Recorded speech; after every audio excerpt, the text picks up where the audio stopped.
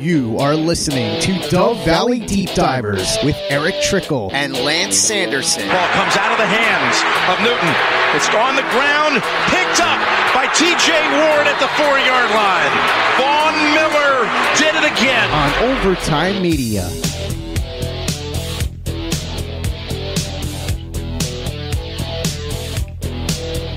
Okay, we are live. We're going to let this stream breathe just for a second. It's going out across 5 different social channels, so we want to make sure it's nice and steady and stable for you, our great listeners. Welcome in, everybody, to an episode of Dove Valley Deep Divers. I am your temporary co-host, Chad Jensen, and with me is my partner in crime on this effort this evening. You know him, you love him. He is Mile High Huddle Senior Draft Analyst, Erick Trickel. Erick, how you doing today, bro? Doing pretty good and having a lot of fun spending time with my family and everything and just working on typing up finding Broncos and everything and just enjoying life. Yeah, I let those know. Zach and I did a kind of a make-up, huddle-up pod episode earlier today, and I let everybody know in that podcast that there is a specific playlist on YouTube that has all of the Finding Broncos scouting reports that we've published up to this point. They're all in one place. So if you guys want to sit down and watch those, there's one place to find everything you need, and we're going to be adding to those. I mean, I'm sitting here right now with probably, Erick, 25, 30 scouting reports in your Finding Broncos series that are just in the hopper that we're kind of staging as we go. So learning a lot about this draft class and getting excited for the draft. And even though we can't quite, there's certain buzzwords you guys all know we can't say on this podcast anymore. We did get at least some positive juju, whatever you want to call it, earlier today when we learned that the administration told an assembled group of sports leagues, hopefully by August and September, people are able to return to stadiums and do their arenas and do their things. So we're holding on to that. At least I am. I'm holding on to that as like a lightning rod in the dark right now, and hopefully it shakes out that way, Erick. Yeah, definitely. I mean, right now we're just enjoying what sports we can have, and I don't know what I would do if we don't have football in time in September. Yeah, it would be really hard for those of us who are, in fact, deep divers as it relates to not just the Denver Broncos, but football overall. It's just a sad possibility that I don't even want to contemplate. I just want to focus on the fact that, hey, we've got a NFL draft coming up in less than 3 weeks, and we've got some relatively positive storylines coming out of Washington that August and September, guess what? It's not going to be The Walking Dead. All right. So we're going to be okay.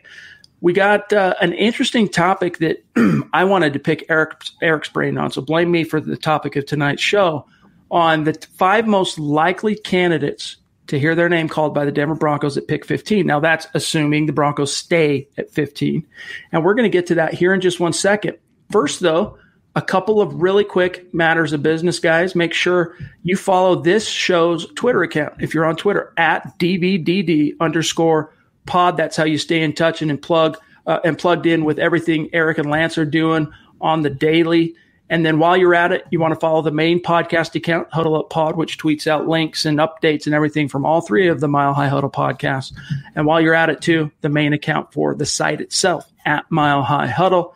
And those of you listening to this as a podcast after the fact, make sure you head on over to Apple Podcasts, leave a creative review. Let us know how you're doing, whether you're reviewing the Huddle Up podcast, you're reviewing Dove Valley Deep Divers, or Building the Broncos. It's a easy, organic way that you can support what we're doing here and help the Huddle Up podcast, which includes Dove Valley Deep Divers, which includes Building the Broncos, continue to climb up the Apple Podcast charts. So take care of that business. This is the Overtime Podcast Network. All right, Erick, let's unveil it. The 5 most likely, and by the way, guys, we're going to get to your comments and questions and whatnot here just in a few minutes. And any questions that you do have, we got to keep this podcast a little bit shorter than is traditional. We usually kind of keep it at about an hour. And it's my fault, but we got to keep this one about half that long today. So we're kind of shooting for about a 30-minute podcast. So whatever your questions might be, get them in early. And as soon as we get done discussing these 5 guys here in just a minute, we will get to your questions. Buona Beast, what's up, my friend? Anand, Stu, Rebels Legacy. We'll get to you just 1 second. Let's talk about these 5 prospects, Eric. And this is Eric's list. This is who he's hearing would be the 5 most likely candidates. Of course, it includes the blue chip 3 wide receivers of Henry Ruggs, CeeDee Lamb, Jerry Jeudy. Tristan Wirfs, probably not a big surprise, the offensive tackle from Iowa to anyone watching right now. The one that did surprise me, Eric, Xavier McKinney, the DB, the safety. So however let's start that way. Let's start with the one off the top that I think a lot of fans probably did a double take. Why Xavier McKinney when the Broncos have an all-pro, second-team all-pro in Justin Simmons, and Kareem Jackson still with, 2 years left on his deal? Well, look at how old, what did you guys start with, is look at how old Kareem Jackson is and his age. He's going to be, 32 this year? Or he already is 32? And, he does have 2 years left on his deal. Denver can get out of his deal after this year without much money on their cap hit. So they can sit there and go and look at replacing him. I mean, they got to pay Justin Simmons. He's on the franchise tag. They're going to keep him around. They're going to lock him up long term. So you don't want too much money invested at your safety position, which is what's going to be the case with Justin Simmons and Kareem Jackson. Not only that, Vic Fangio recently spoke at the Combine about using more 6 defensive backs, 7 defensive backs to help cover up the issues that Denver's getting from their coverage with their linebackers. So Xavier McKinney, he's that guy that can really help in that coverage ability there, giving them that number 3 corner or that number 3 safety that can come down and play the slot corner position and really do what Will Parks did for the defenses last year. As we all know, Will Parks left. He booked it to Philly on a cheaper deal to get a chance to start and basically return home. So Denver's looking for that number 3 safety, and Xavier McKinney can step in. He can be developed. He's got this wide range of skill sets that fit right in to what Vic Fangio wants out of his defense, and then eventually take over as a starter, whether it be after this 2020 season or letting Kareem Jackson finish out his deal and then going with Xavier McKinney and Justin Simmons after the 2021 season. Yeah, I mean, this is going to be Kareem Jackson's age 32 season. When the Broncos signed him, he was 31. So that is a very fair point. And one of the unfilled needs at this point heading into the NFL draft is that 3rd safety position. But it did surprise me even more so than taking what's the kid from Oklahoma, the linebacker? I always brain fart. Kenneth Murray, thank you. Or Patrick Queen, the linebacker from LSU. Looking here at Xavier McKinney, this is from the Finding Broncos scouting report that Eric has already published at milehighhuddle.com. I'll put the link here in the comment stream. When you guys get some time, you can go check that out. But I want to read a couple of excerpts here. This is a DB that's 6 foot, 201. He ran a 4.63 40, put up 19 reps on the bench. And I'm looking at his statistics here. Lots of tackles, some sacks, some picks, some forced fumbles. The guy's a playmaker. If you were to compare him, I know this isn't your favorite thing to do, but not everybody's, Eric, is a draftnik and knows the name of every single player in the class and whatnot. One of the easy ways for fans who aren't as dialed into every person in the class is pro comparisons. If you were to compare him to an existing NFL player, who would it be? I think that one comparison that I've heard that I really like is Malcolm Jenkins, just with the versatility that he brings to the defense, being able to play that deep safety, being able to play closer to the line, play in the slot, and even potentially, depending on the receiver's matchup, he can play out on the boundary too. So he just has that complete versatility to play anywhere in the secondary for the Broncos, similar to what Malcolm Jenkins brought with the Philadelphia Eagles over the last few years.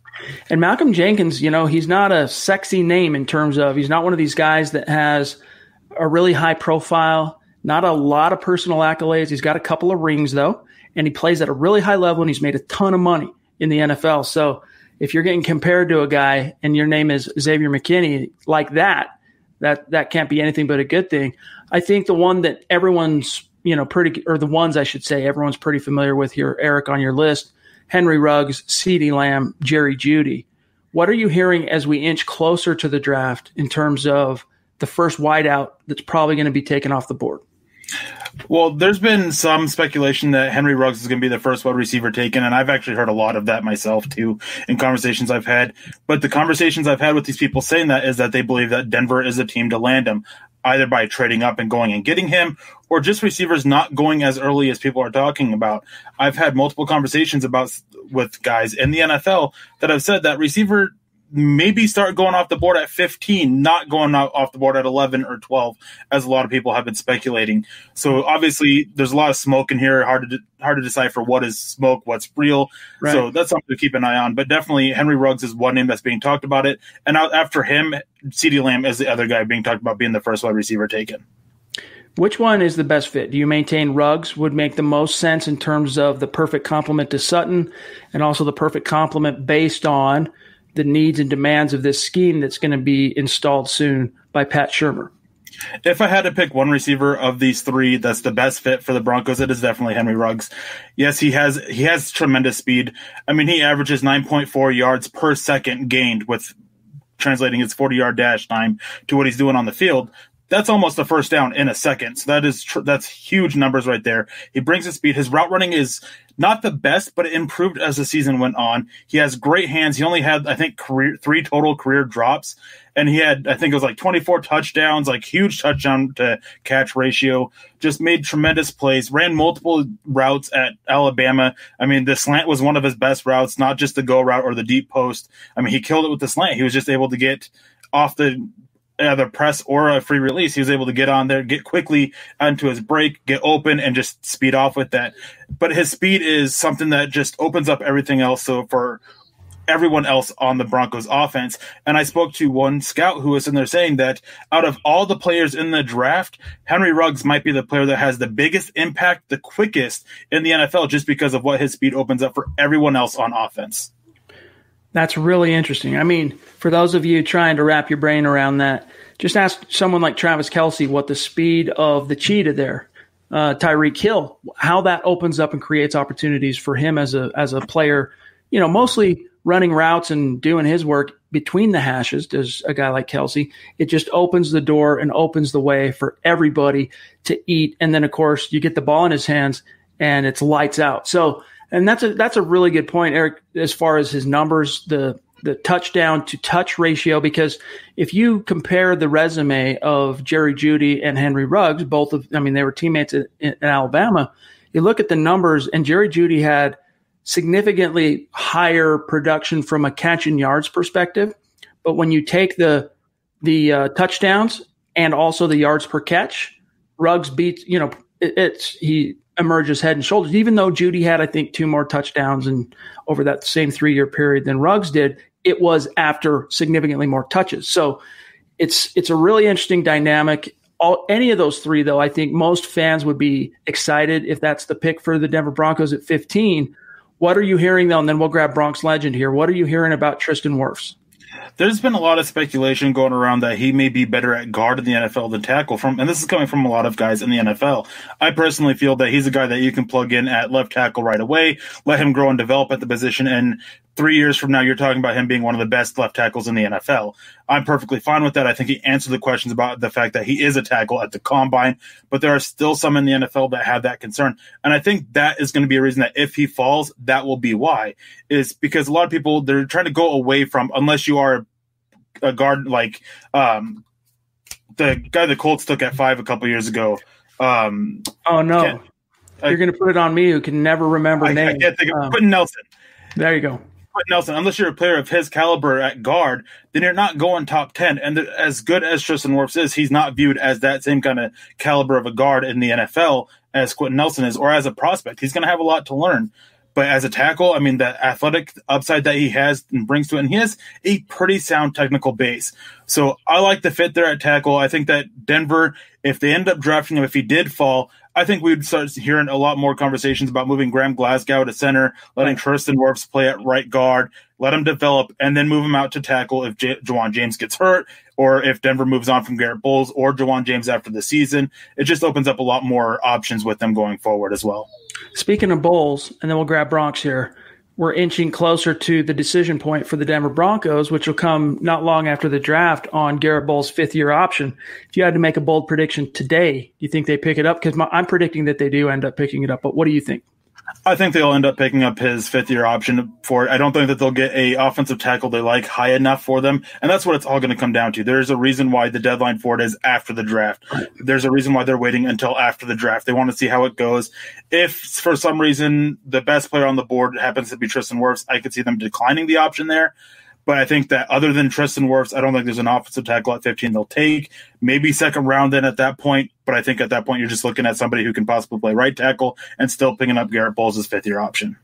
This is the Overtime Podcast Network. Let's grab Bronx Legend, who jumped in with a $5 donation. We appreciate you.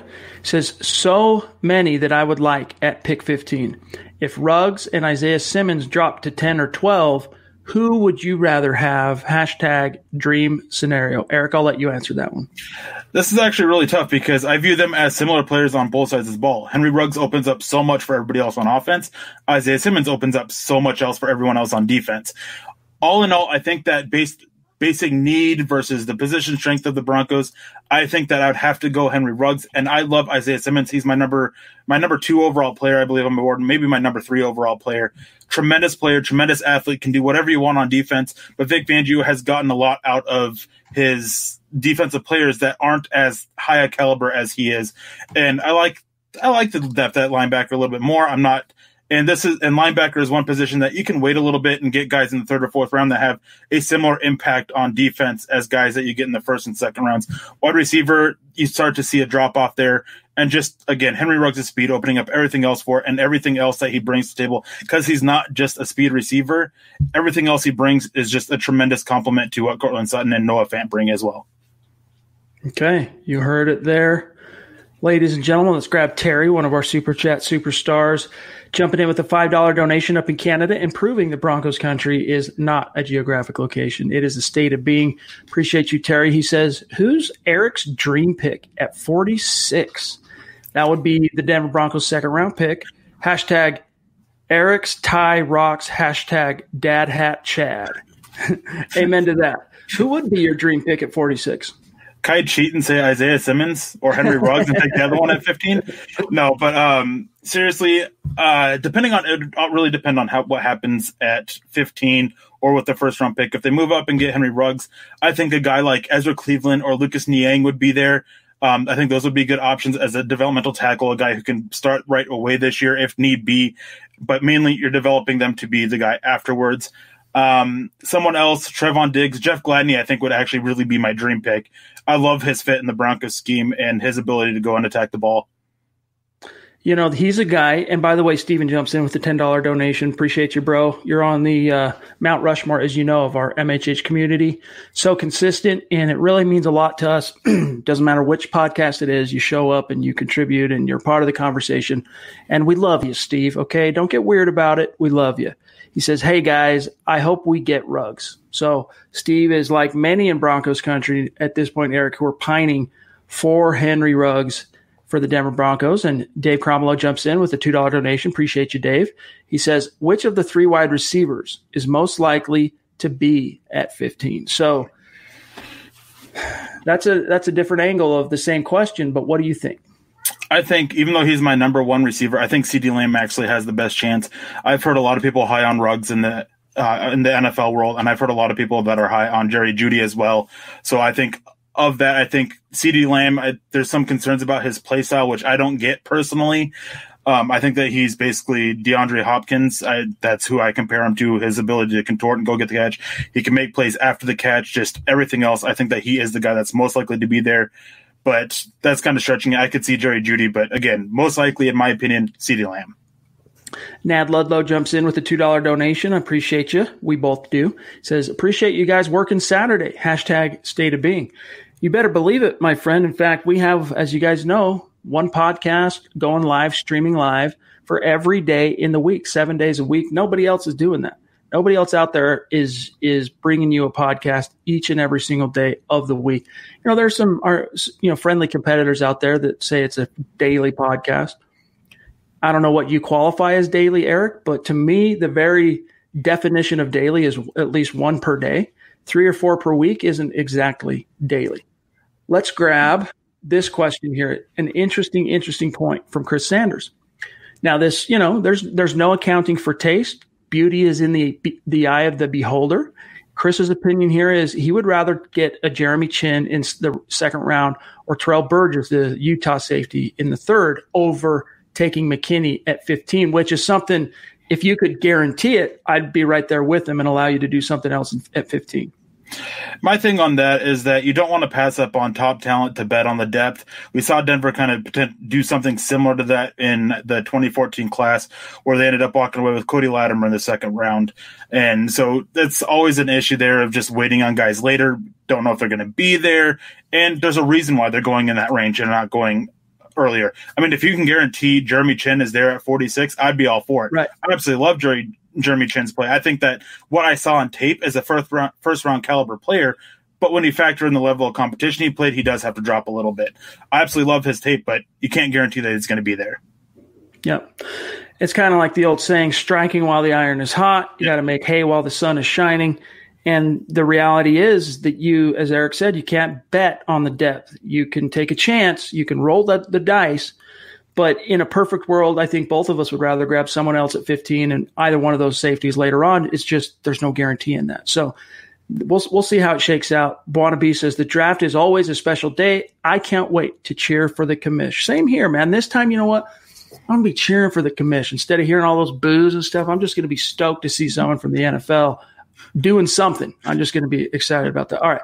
Brian, $2 jumps in. Appreciate that donation, Brian. One of our Super Chat superstars. In fact, Brian is the all-time record holder, as it stands for, on Super Chat. So we really appreciate how consistent you are and outgoing and passionate, Brian. He says, tired of hearing about Ruggs. He's not in on the Ruggs train. I'm curious, though, Brian, because I understand the sentiment because as you guys know, I'm not crazy about going with a wide receiver in the first round. But I'm curious, why do you just not like him as a prospect? I'd be curious to get your thoughts on that. And then, David, is Goodell likely to be announcing the picks from his house? We'll see. We still don't know exactly how that's going to shake out, right? It's still in the wind in terms of the exact programming of how this is going to work. All I can tell you is that we're still super bummed that we couldn't get down to Vegas for the draft because of what's going on right now. Let's grab Manny Wise, who jumps in with a $20 donation. Thank you, Manny. Wow, that means a lot to us. He says, who would you guys like to see the Broncos pick up in the third round with their 3 picks? Eric, drop some knowledge on these beautiful listeners. Your three solid candidates, similar to the first round thing where it's likely picks. Who do you like in the third for Denver? I want to start off by saying this, that I don't think come draft time or come the third round, I don't think Denver ends up having 3 third-round draft picks. I think they have at most 2. I think that they will be using at least one of those to facilitate a trade up. But let's see, guys that I really like in the third round, Akeem Davis-Gaither, he's kind of that Isaiah Simmons-like type player who can do a lot for a defense, very versatile, played over 100 snaps at multiple different positions, on the edge, off ball, in the slot. He can do a lot for him. Terrell Burgess is a safety that I do really like in the third round. Isaiah Wilson, the offensive tackle out of Georgia, I really like him. I like his upside that he brings. And having him paired with Mike Munchak and developing for the year, I think he could really develop into a really good really good right tackle in the NFL. Logan Wilson, I'm all right with. I'm not the highest on him. Devin Duvernay, he's one receiver that even if Denver gets Ruggs or not, I would absolutely love Devin Duvernay in the third round. Dude is consistent. I think he's had one drop this last year when he had over 100 catches. Just tremendous hands, tremendous athlete. Plays the position a little bit like a running back after the catch, but he has the speed to stretch the field too. Just a tremendous player that I really like. And let's see, Ben Barch, St. John's. If he's there, Matt Hennessy, a center out of Temple, I really like, or Keith Ishmael, a center out of San Diego State. Those are 2 guys that I think can step in and be day one starters for the Broncos at center. This is the Overtime Podcast Network. What about late day 2 corners? Who are some guys out there? Let's say the Broncos do get a wide receiver in the first and, they grab an offensive lineman or something in the second. Who do you like as possibilities of being there round 3? Troy Pride Jr. out of Notre Dame is a guy I really like in that range. There is a corner from Iowa. I'm not going to try to pronounce his name because I have no idea how. I'm terrible at pronouncing names. That I really like at that range.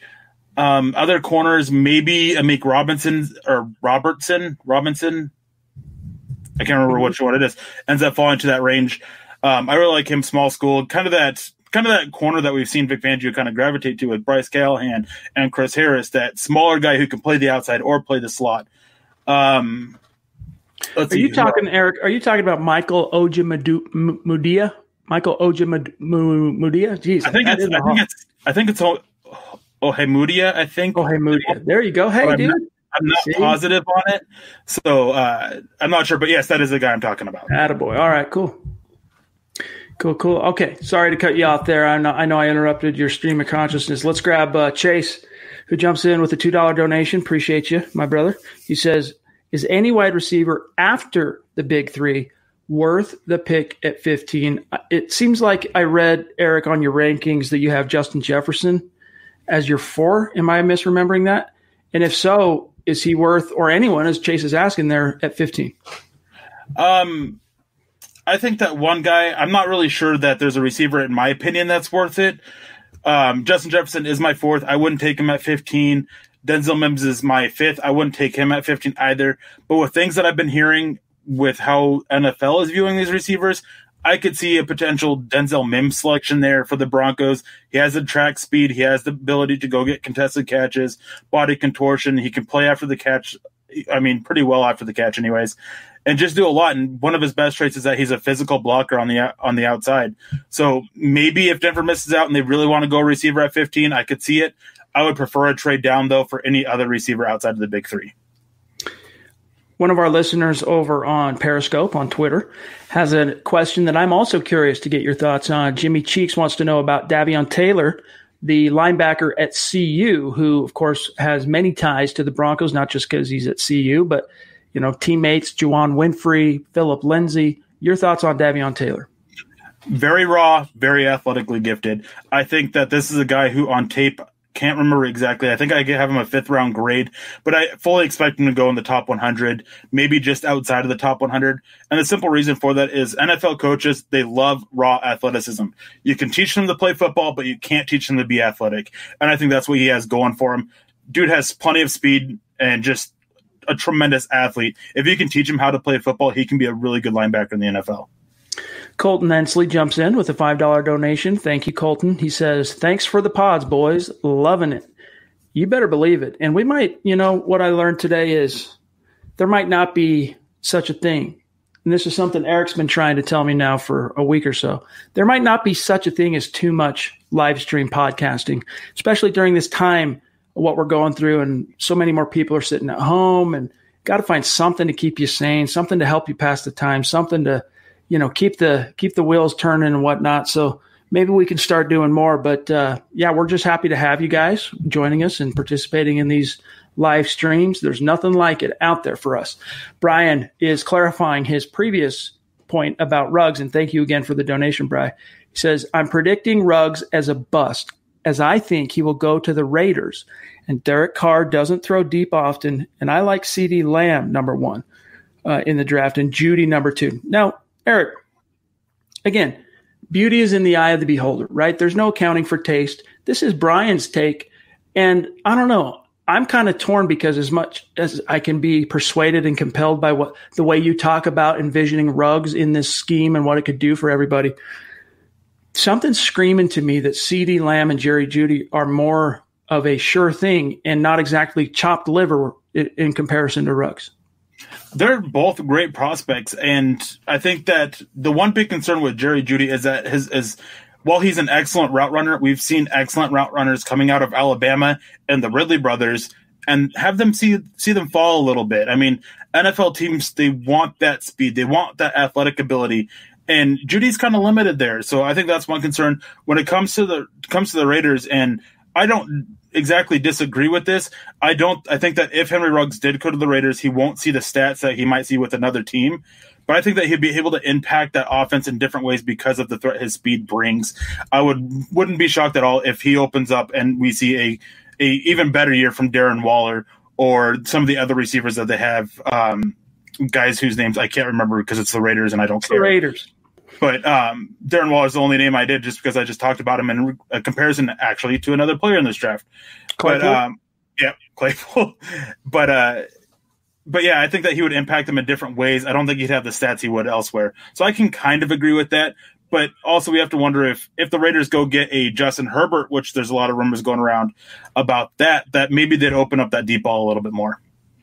Buana wants to know, what do you think about the cornerback named Riley from Army as a prospect? I know nothing about this guy, so I don't know if you have an evaluation on him.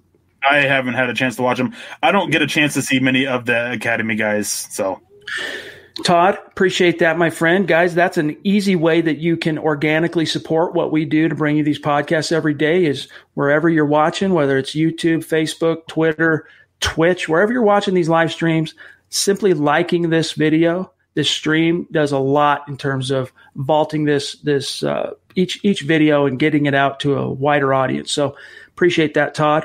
All right, let's grab a couple more, and then we got to get out of here for tonight, unfortunately. Let's grab Orange Crush with a $5 donation. Appreciate you, my friend. He says, why not go BPA, best player available, and let the chips fall where they may?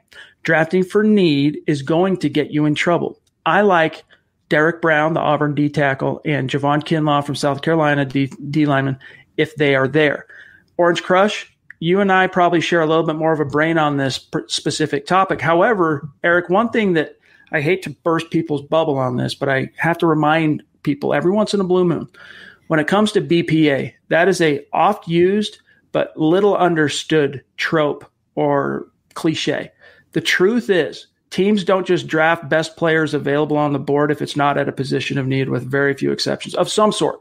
Now, you can define the need in terms of its severity or urgency, Eric. But for example, if you already had a Pro Bowl wide receiver and you drafted a wide receiver in the first round last year, and you go on the clock in the first round and that number one player on your board who's available as a wide receiver, there's a good bet you're probably taking the next player on your board as an example. So in other words, the best way to think about it is best player available at a position of need. And guys like John Elway, what they like to say is, and hopefully we get a good player, the best player available at a position of need. So, they speak in riddles as well.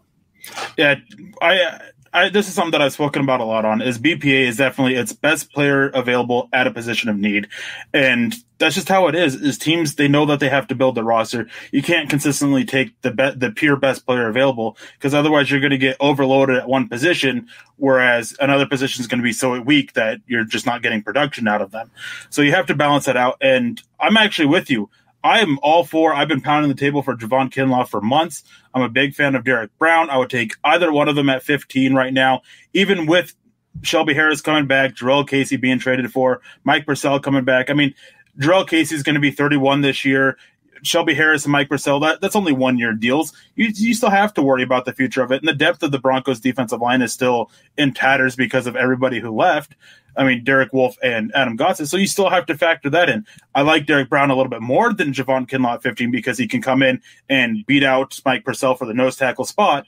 But I would take either one of them because, in my opinion, defensive line is still a pretty big need. Amen to that.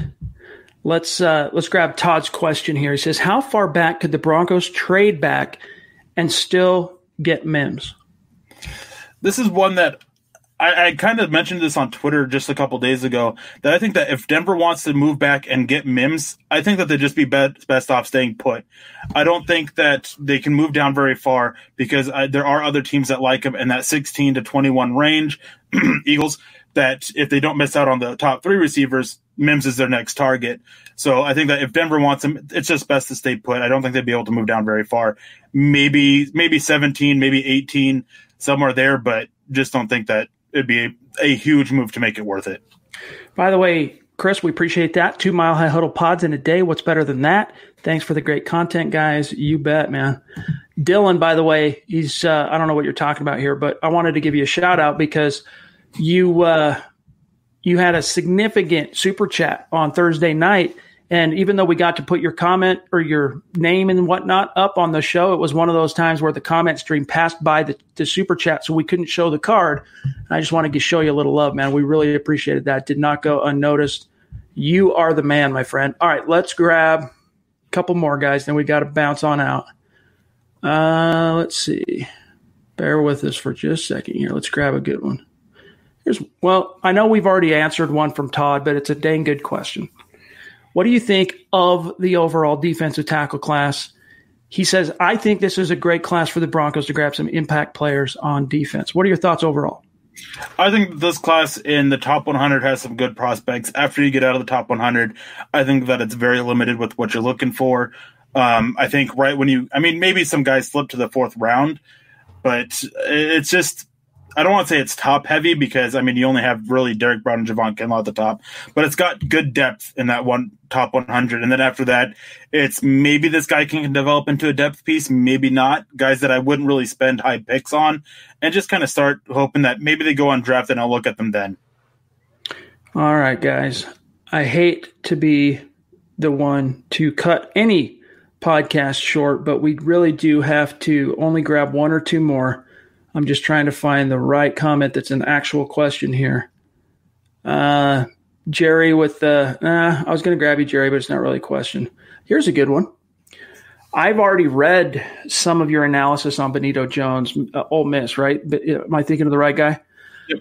Chris wants to know, do y'all like Benito Jones, big defensive tackle, Ole Miss? And what round is a good round to pick him? Round 6? I think he's a very solid nose tackle. I'm not sure he's really an upgrade over what Mike Purcell brings to the table, but if Denver wants to look at him and add another competition, another piece to compete there at the nose tackle position, I think that 6th round would be very fair for Jones. All right, guys, last one from the mayor of our MHH community on YouTube, Buona Beast himself. He says, I think the Panthers will change the draft. Where do they go? Does the trade for Okung take tackle away completely? Let me pull up I'm not even sure what the order is. Let me just pull it up real quick so I have a visual. I have some of them in mind, but not. Okay, so Panthers are picking 7. What are your thoughts to what he's saying there, Eric? Well, I've heard from two different people that both of them have given me very reliable information when it comes to the Panthers in the past. One of them said that the Panthers are Isaiah Simmons' floor, and the other one said that the Panthers are Derek Brown's floor. So I fully expect them to go defense. With losing Luke Kuechly, with their defense line kind of taking some big hits with losing they lost Dontari Poe and Gerald McCoy, I think, both of them. So they took some big hits on the defensive line. So Brown makes sense. Isaiah Simmons to fill that linebacker spot. I think those are the two positions they're looking at. I don't think that quarterback's really where they're going, but obviously we don't know. I don't know for sure. I think that they are a team that they want to build up the rest of the roster, go out there, see what they have, evaluate, and then just go after like a Trevor Lawrence, a Justin Fields, or a Brock Purdy in the 2021 draft. Glenn, we want to give Maki a chance. I put him in timeout, so you won't see him the rest of this pod. Maki, if you're still listening, you're not able to comment in the stream, just try and be kinder, right? It's not always what you say, it's how you say things. So try and be a little less confrontational and a more positive member of the community. All right, guys, last one. Paul just jumped in from the top rope. So consistent, huge supporter of building the Broncos and Dove Valley Deep Divers, but especially Dove Valley Deep Divers. Paul, he says, thanks for the pod. I know we both appreciate that. But Paul, and you've been a long-time listener of Mile High Huddle podcast, so it does not go unnoticed. We really appreciate you, my friend. Last one, Brian, keeping us on the hook means a lot. Appreciate that, my brother. All right, guys, we got to wrap this up for now. Thank you for joining us. Mile high salute to each and every one of our Super Chat superstars. Appreciate Buona Beast for keeping everybody on the straight and narrow in the comment stream. And, Maki, we had to put you in timeout, but that doesn't mean we don't love you. Come back next time and just keep it civil, my friend. Otherwise, here's what's to look forward to, guys. First and foremost, a reminder I'm sure most of you are following Eric on Twitter at Erick Trickel. He's a guy that you want to follow around the NFL calendar. Let me get that out in front first and foremost, but especially during draft and pre-draft, make sure you're following him on Twitter. And then also the DVDD_pod on Twitter, just to stay plugged into any programming changes, what's coming, what you can look forward to. After all, they have 2 of the 7 podcasts, our live streams each and every week. So you want to make sure you're staying on top of what they're doing. You can find me at Chad and Jensen. And this is especially crucial, guys. Follow, if you're on Twitter, follow at Mile High Huddle. And then here's what to expect. I'll be back in the saddle tomorrow, 6:15 Mountain, 8:15 Eastern for Huddle Up Podcast. We're thinking of doing some kind of a mock draft roundup, just kind of going over some of the mocks from the bigger national draft nicks over the last week. We'll see how it goes. But until then, though, guys, have a great weekend. And Eric, great job these last 2 days. And we'll be talking to you here soon, guys. 3 or 4 Finding Broncos coming out every day at milehighhuddle.com. So make sure you're staying plugged into that. And Eric, you're doing a great job there, my friend. Thank you. Really appreciate that. All right, guys. Sorry to cut you a little bit short here tonight, but we got to go. For Eric, I'm Chad. Thank you for watching and participating in Dove Valley Deep Divers. We will talk to you next time. You've been listening to the Huddle Up Podcast. Join Broncos Country's deep divers at milehighhuddle.com to keep the conversation going.